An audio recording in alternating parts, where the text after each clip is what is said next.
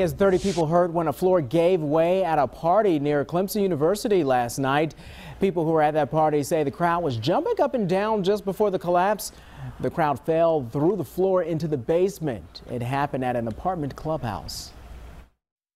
It was just the party just had started, like jumping. Everybody started dancing and started jumping, and we just boom. All you seen was like black, really. Like all you seen was just falling. Everybody's hands was already up in the air. By the time we got to the bottom, it was like everybody was piled up. Like it was scary. Yo. It was crazy. Everyone who was hurt is expected to be okay.